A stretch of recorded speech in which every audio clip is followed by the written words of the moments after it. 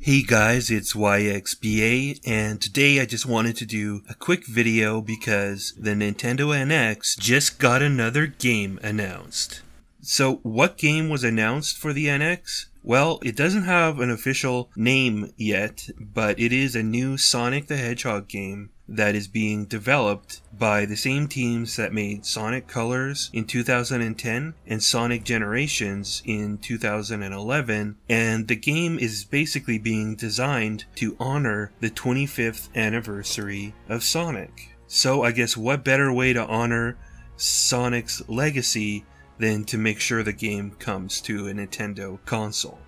I'm sure there's some Sega fans out there that cringe every time Sonic appears on a Nintendo console, but for me, obviously, as a Nintendo fan, I think it's great. So this game has also been announced for PlayStation 4, Xbox One, and PC. Not much you can really read into this. You know, Sonic games are very traditional games, but we did already have hints at a traditional game like Dragon Quest XI coming to the NX, and we do have, obviously, Zelda Breath of the Wild also coming to the NX, so being a traditional game doesn't reveal a whole lot about the console. The only thing that you can maybe say about this announcement, I think, is that it's kind of surprising that it's not coming to the Wii U, because the Wii U has been home to several Sonic games, and I'm sure they would have been able to milk a decent number of sales from the Wii U console, but maybe the game is too graphically intense for the Wii U to handle, and only something maybe at Xbox One or higher in terms of power is able to support the game.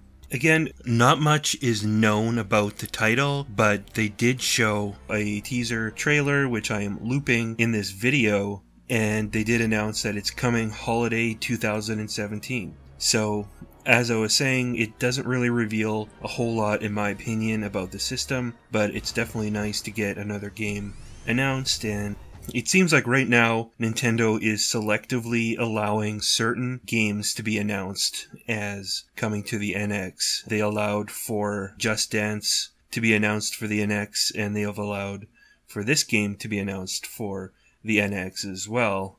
Although when Square Enix tried to announce Dragon Quest XI, they had to quickly retract that statement. So I'm thinking that, again, this is an example of a game that probably isn't big enough of an announcement to really be featured heavily at Nintendo's debut event for the NX system, whenever that ends up being, and it doesn't really reveal anything about the console.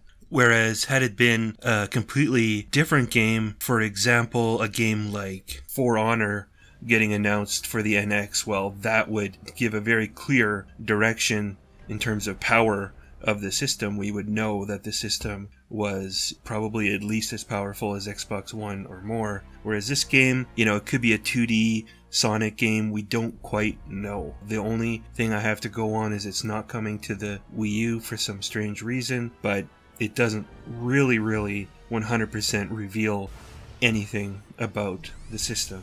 Probably the most intriguing thing about this announcement was the use of a logo that would likely have been given to them from Nintendo for NX. It's very interesting that it doesn't say Nintendo NX, it just says NX.